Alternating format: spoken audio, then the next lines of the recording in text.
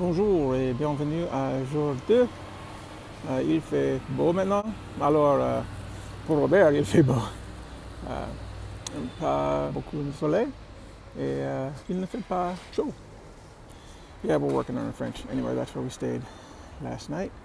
Beautiful little 2-star hotel.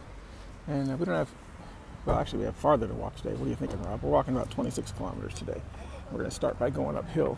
It's only about 500-600, but we got to get over it to get to the other side. We'll talk to you in a bit. So one thing walking up this hill has given us, other than heart attack, is a wonderful view. I mean, we were down at sea level. I think actually we were -1 meter where we were. Anyway, check that out. Yeah, we actually got to go up by that fort over there. I don't know if you can see it. We'll try to zoom in. Yep. So we still got to cross over that over there. But after that, it should be mostly downhill. Who knew we were going to get our stairs tipping today? So far, we're at 270. Yeah, 270. We're going to cross the street, it looks like, after this car comes, and do some more. Oh, there's another car. Any more cars? Yeah, we're going. Yeah, oh my goodness. Yep, more steps. Guess it's time to keep counting. Whew. So even though we're not on the official Camino, yeah, I know they can't see those, but whew, seems to be following the rules of Camino, as Camino always goes uphill, or it takes you down to the lowest point, so we're going to take you up higher. But see how much closer we are to that fort now? We're almost there. Not too much farther to go. So after 358 stairs, a total of 620 some feet, we have finally come upon Nice. This is the other side of the hill. We didn't actually see the top of the fort.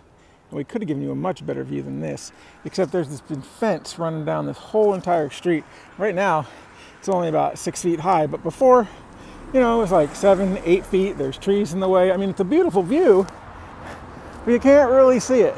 Now, I don't know if that's to keep the looky-loos from stopping when they're driving down this hill, because man, the view is pretty incredible. It's just, I'm trying to see it myself, and I can't. In some of these places, this fence doesn't mean a whole lot. I mean, I don't know why it's there. I mean, why is this fence right here? It's not like I'm gonna walk over this hill or something and die. Anyway, let's see. Yeah, I can't see that. Hope you got a view. Here we are in the center of Nice.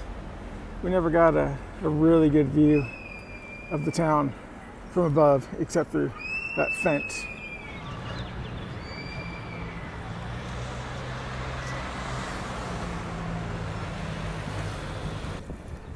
So we've been walking around the streets of Nice, coming up here on the cathedral. This is the Cathedral of Notre Dame here in Nice.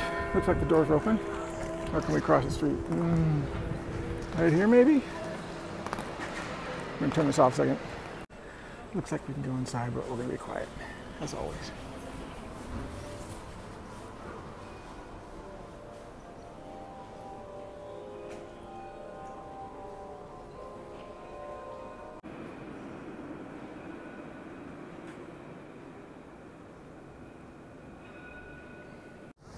Well, we're back along the beach here on the Promenade d'Anglais, promenade of the English, and yeah, it's nice. A great view of the ocean. And we're going to be walking this for quite a while. We're looking to that point over there. My camera work's probably kind of shoddy right now because I'm not really looking at the screen. I'm just kind of talking, trying to see where I'm going. But let's take you over to the beach real quick just to show you. We talked about it yesterday, how it's not much of a beach, it's more a bunch of rocks.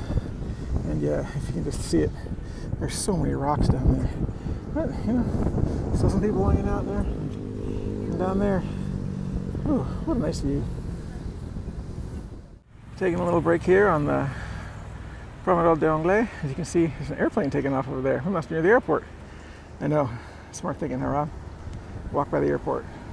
I don't know why that's smart or not smart, but beautiful view. And the rocky beach.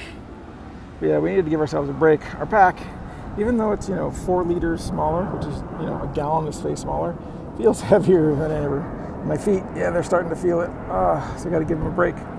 I know you really wanted to see my feet, but yeah, it is the second day, so we're definitely starting to feel it. Sun, sun, sun. It's not so bad because it's still like 60 degrees. Past the airport now, walking along this nice little promenade by the marina here. Yeah, it's been relatively quiet. It's been tough. I mean, it is the second day.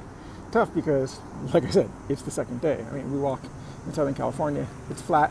It's basically there to help us work up our feet and our shoes, get them worked in a little bit so we don't get blistered.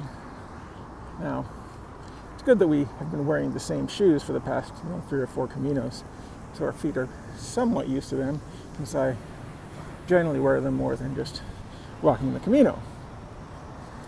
But it's a little different when you get a pack and put 25 pounds on your back.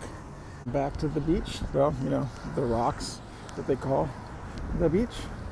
I don't really understand that. I mean, it's my first time in the south of France like this, so I guess it is what it is. You get what you get, and you like it. It's like being in the Trojan marching band. So we finally have our first plot of sand here on the beach, and clearly it's just for volleyball. I guess as they had to bring it in and dump it there, and it's only like within this fenced area, so there's not a lot. And probably got about, I don't know, 10 kilometers. You could probably see it over there somewhere. This is where we're going. We're going to Antibes. There's a big hotel-type structure over there. Looks like a hotel-type structure. I mean, we're not staying there. We're staying in a small hotel-type structure. 2 stars as opposed to 5. Whatever we could get using airline miles. Because on this route, we're a little less pilgrim-like. There's not a lot of pilgrim accommodations on the route that we've chosen, because we've chosen to stay along the coast and not take the typical route that, yes, exists, and we just have decided to go our own way.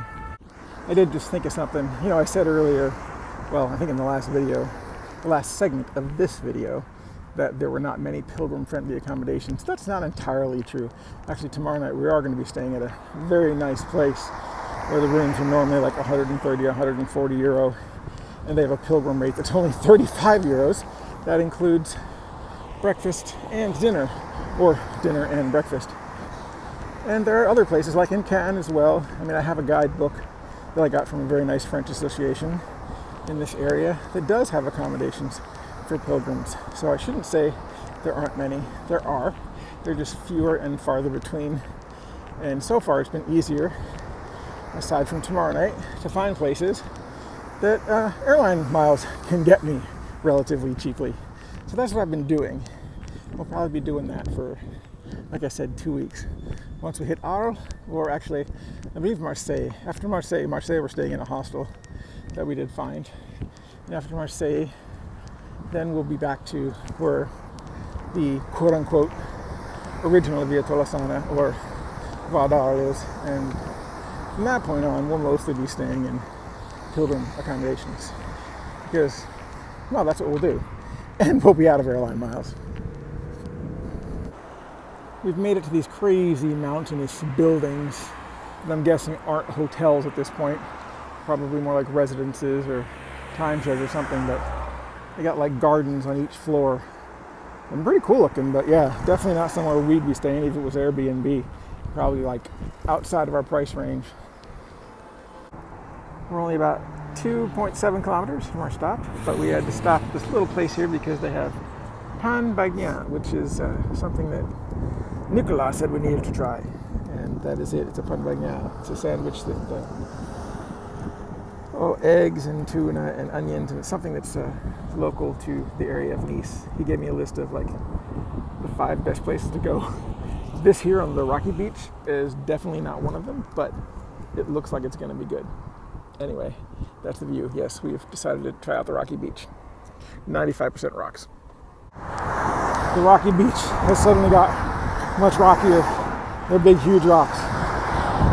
Now, of course, if I was in Newport drunk with my good friend John Northcott, I'd probably try walking on them because, well, that's what Rob does. And it looks like some kind of fort up there on the hill. And I believe this is Antibes. This is going to be our stop for the day. Still got probably about a mile to go. But we're feeling better after that pan bag. Yeah, it was really good. And that Coke.